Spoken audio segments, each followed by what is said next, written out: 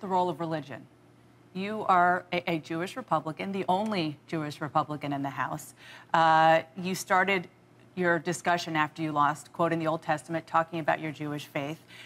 Your district is 0.25% Jewish, and your opponent, David Bratt, really put his Christian faith front and center. I want you to listen to one of the things he said.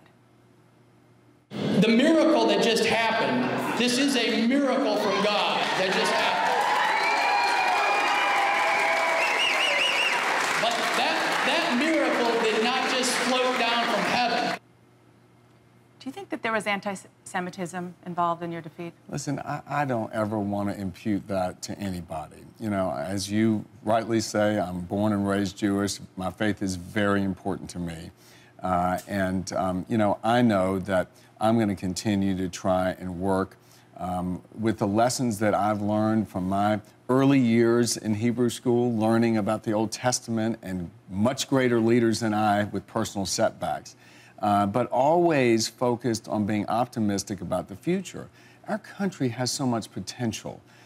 You know, I believe that the Republican Party is one that taps into that innate potential.